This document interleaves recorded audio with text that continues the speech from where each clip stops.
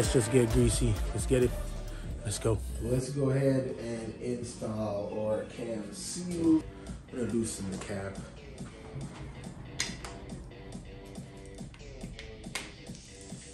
Wouldn't hurt. Just a tad bit. And then tighten it up after I'm done.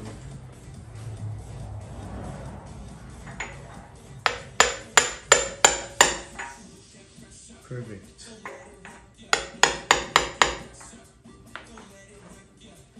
Go ahead and loosen this one up as well. And just tighten this one real quick.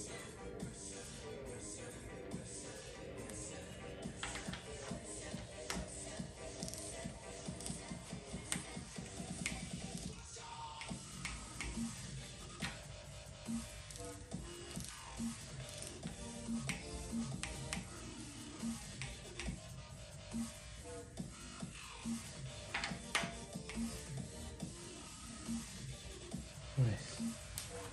That's beautiful there. Seal nice and in place. Go ahead and loosen this one up a little bit.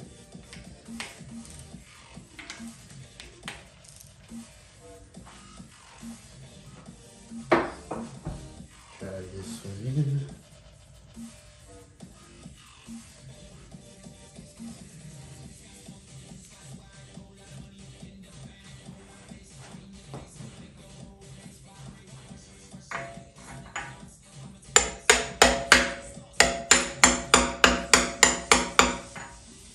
That is nice and flush. Beautiful.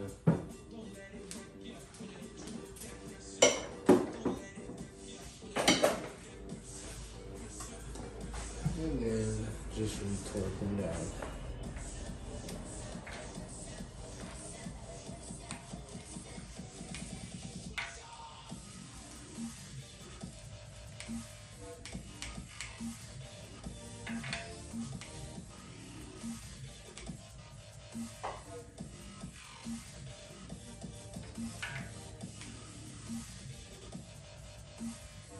Now that we got our cams torqued down, let's go ahead and proceed to putting on all the accessories, installing all the accessory pulleys, the timing belt, the upper timing case, and the lower timing case. This goes like so.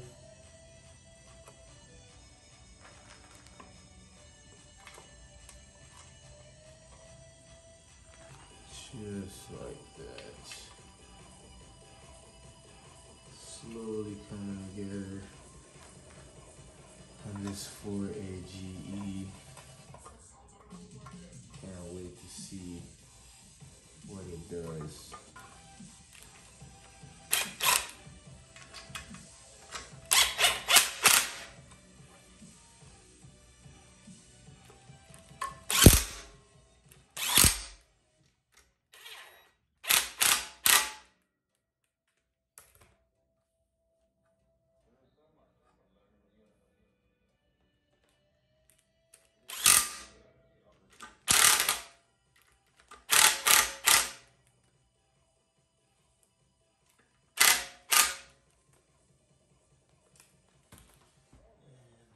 That timing case is installed.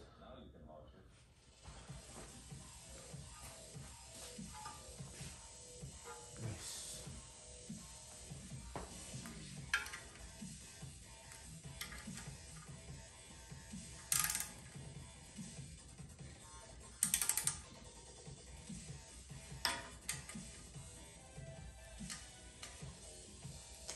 Pretty much you want to make sure that these notches here are lined up at 12 on the intake cam and then 5 on the exhaust cam. So use these notches here. I don't know if you can see them to so this notch here on your intake cam needs to be at 12 o'clock position, and so and then your exhaust cam needs to be on the 5 o'clock position. Let's get the cam sprockets installed. So How you want to do it is this notch here. I don't know if you can see that. Yeah, this little notch, it's supposed to be aligned with this line on the timing case, respectively. The exhaust sprocket is supposed to do the same. However, when you torque down the cams, it's pretty hard to get them to line up just accurately. And what will happen is when you install the sprocket, the notch itself will tend to want to move forward a little bit, only because the cams get ready to go on its first stroke. So don't be alarmed, just go ahead and install them like that. And when you assemble the timing chain, you're gonna want to go 30-degree kind of advance, as far as kind of like a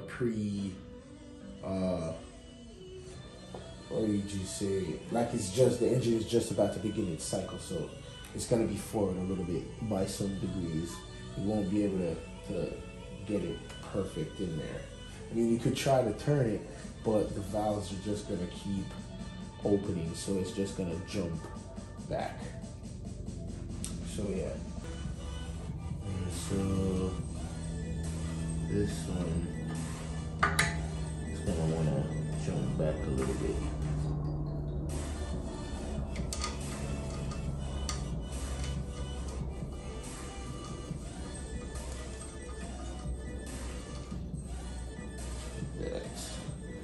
So you can see the notches. One notch right here.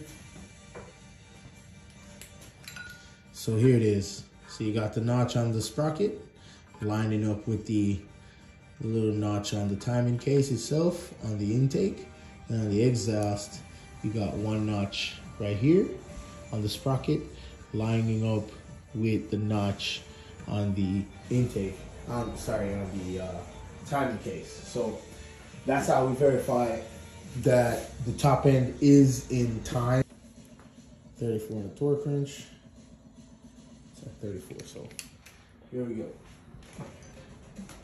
So you want to use a wrench and make sure you hold it nice and tight and try not to turn it.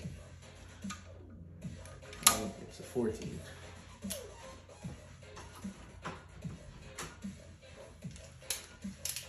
Okay, here we go. We're torquing a 34 foot-pounds.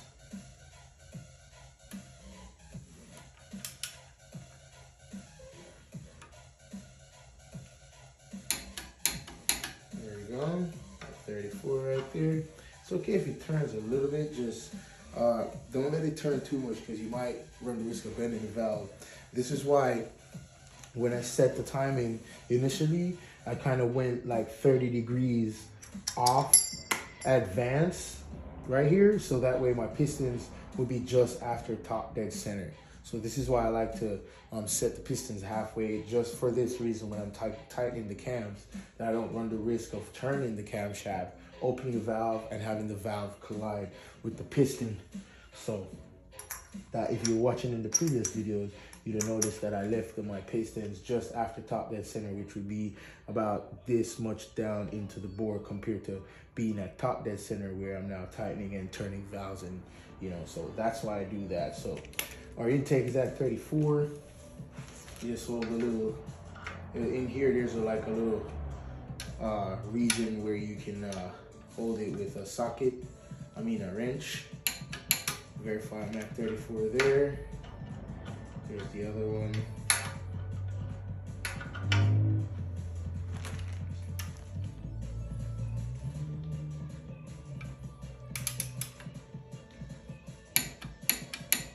I'm at 34.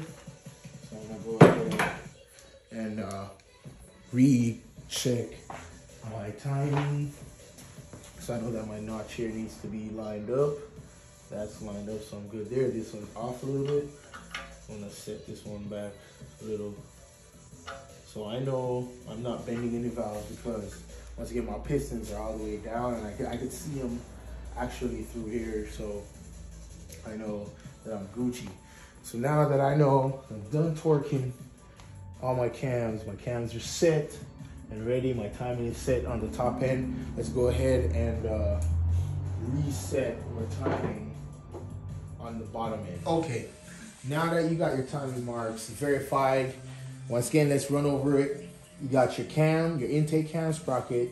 It's the notch here is lined up to the notch on the upper timing case. Your exhaust cam sprocket notch here is lined up to the notch on the upper timing case as well as the notches itself on the cam shafts, not the sprocket. They're all clocked to their respective zones, okay? Your crank sprocket, the notch there is lined up to the notch on the oil pan. Now, we got our timing marks verified. Let's go ahead and install the timing belt. Now, this is how you install the belt in a right side up position. First thing you want to do, this is just how I do it. I line it up with the crank, just like this, and be sure that nothing moves. Put it around the tensioner and literally slide it over.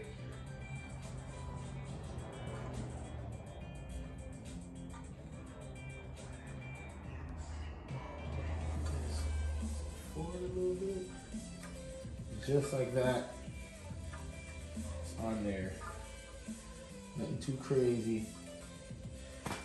Okay, so now that you've verified that your marks are still in position, nothing has been rotated, go ahead and grab yourself a big screwdriver, a flathead preferably, a 14mm deep socket, and set your torque wrench to 27 foot-pounds. So you're gonna gently pry the tensioner forward and torque the bolt. Yeah, I can run it down a little bit. Run it down a little bit there.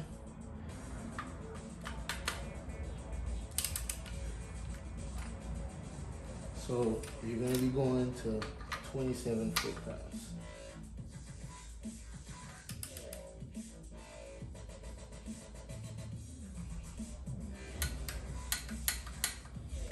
Just like that.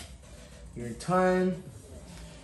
Now you want to go ahead and verify that the engine rotates smoothly and that after one full rotation, the timing marks are still aligned. So let's just consult the manual on that.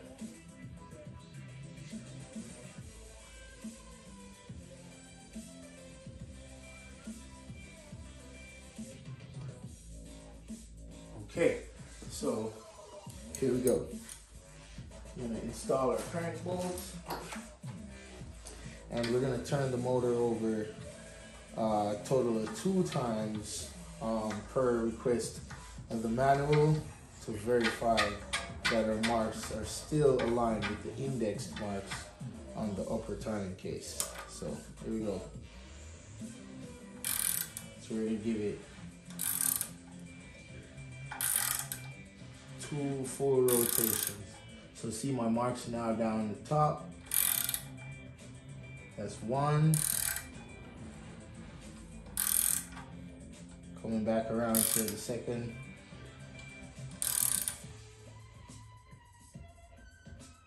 And just about, boom. Now let's verify our marks after rotation.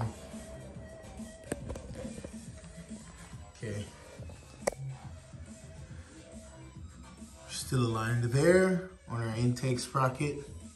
Still aligned on our exhaust sprocket. Still aligned on our cam sprocket. So that's how you properly set the timing on a Toyota MR2 for a GE motor. As usual, if you like the content, please continue to like my videos, subscribe to my videos, and don't be afraid to hit me up, ask me anything you want. I'm not stingy with the info.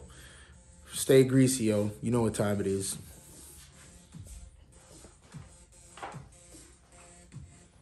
Nice.